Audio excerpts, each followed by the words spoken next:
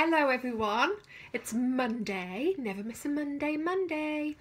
It's day 51 of Train Eat Gain and I am feeling good. Let's start with training. So I should have got out of bed this morning and done a workout at about 5:30, but to be perfectly honest, I didn't want to. So I didn't. I stayed in bed for an extra half hour. I drove to Oxford, I've done a full day. I've got a meeting. I've just arrived at my hotel, but I've got a meeting. As soon as that meeting's done, I'm going to go down to the gym and I'm going to smash out a workout, I promise. So that will be my second workout of this week. And I'm on a contrast week, which means that I can choose whatever I want. So yesterday I did a run and some light weights, and today I will see what takes my fancy when I get down there. So that's training. I am also in lots of agony.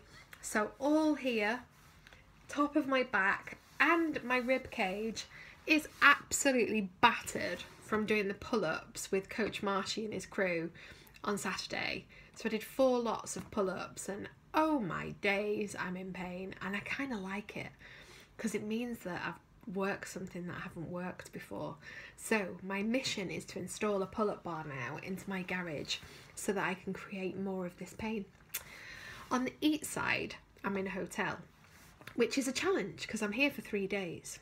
So you look at the room service menu, which isn't very creative, and it's all chips and sandwiches and God knows what. But there is a superfood salad with chicken, which is cool.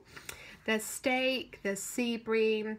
So what I tend to do is look on the menu, look at all the different components of the dishes, and then rearrange them a bit like a jigsaw. Ring down and say, okay, I know that you've got asparagus and I know that you've got chicken and I know that you've got new potatoes.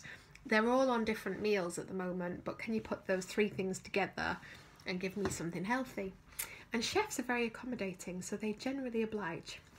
So that's top tip number 1 for hotel stayovers. Second thing is I've brought loads of food with me. So I've made overnight oats and I've made chia puddings. I've brought rice cakes with peanut butter sachets.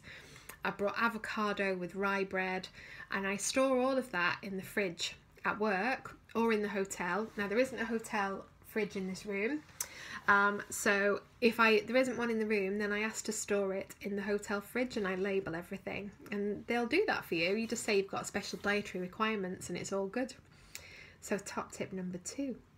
Overnight oats people are asking about.